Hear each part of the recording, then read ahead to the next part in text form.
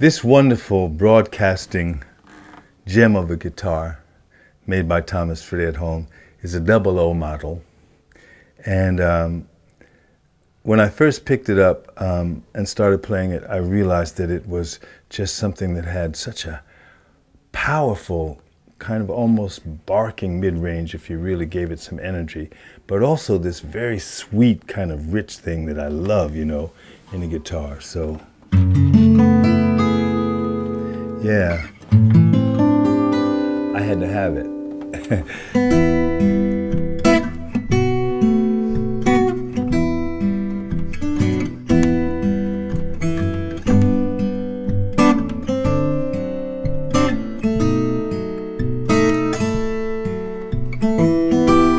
This instrument reminds me more of a cello than a guitar.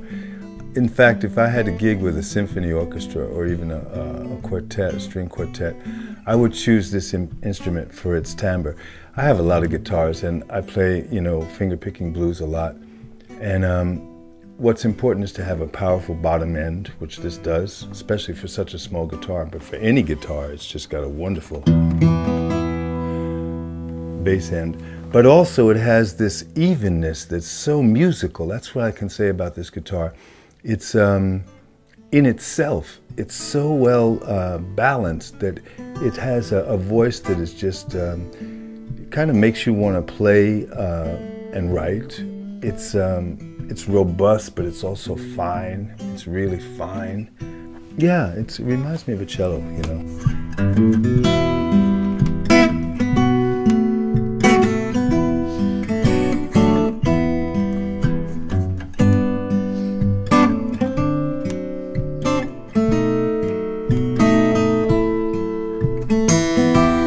I'm hesitant about putting a microphone in it because it just sounds so great, and I think I'll just play it through a really good microphone, you know, because I wouldn't want to change this thing, you know.